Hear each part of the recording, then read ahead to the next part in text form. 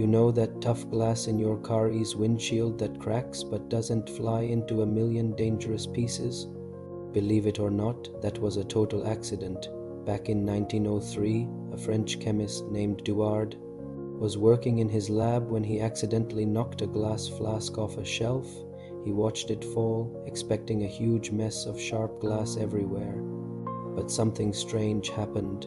The flask cracked all over, but it didn't shatter into pieces. Curious, he looked closer and realized the inside of the flask was coated with a thin, dried layer of plastic cellulose nitrate.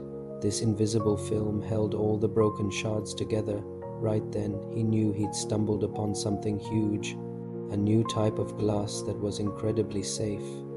This simple lab accident led to the invention of safety glass, which is now a crucial part of our daily lives, from car windshields and safety goggles to modern buildings. A clumsy moment in a lab ended up making the world a much safer place.